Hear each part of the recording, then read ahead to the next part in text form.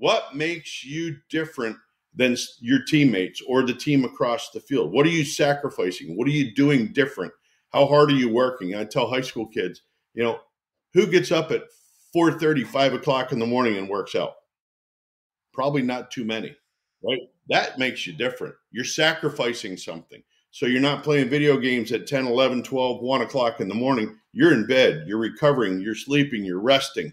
You're drinking your water, you're taking, eating healthy, taking whatever, hopefully not supplements, but your vitamins and things like that to put you keep you in a healthy place.